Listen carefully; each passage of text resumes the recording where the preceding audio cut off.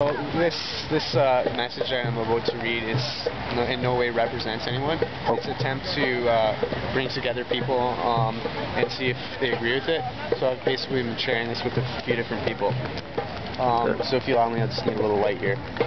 Okay, the idea that powerful injustice doesn't thrive in London is a lie. The individual in London has a silenced voice in supporting a popular, radical view that corporations control the city.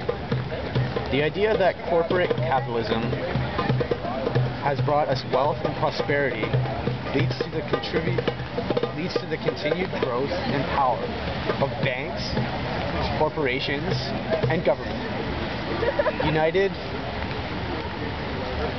in an organization called corporatocracy.